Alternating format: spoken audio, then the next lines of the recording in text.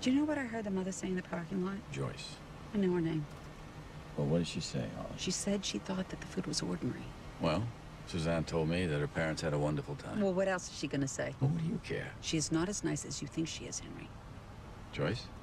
Dr. Sue. Oh, come on. Just a feeling.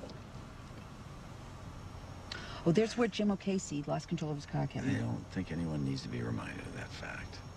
Just pointing out the sights. Well, What do you think of Dr. Sue, Kevin? Ollie, don't put him on a spot like that. His field is psychology. He's seen all the types. Do you think she'll make Christopher happy? I don't know.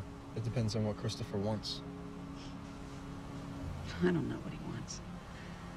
What do you think he wants, Henry? I think he wants to be loved. So it doesn't matter if she's not nice. She's nice, and she loves him very much. Well, the two don't always go together. I'm not very nice to you, Henry. That's true. And are you happy? Happy as a clam, Ollie. Yeah, there you go. Happy, happy, happy.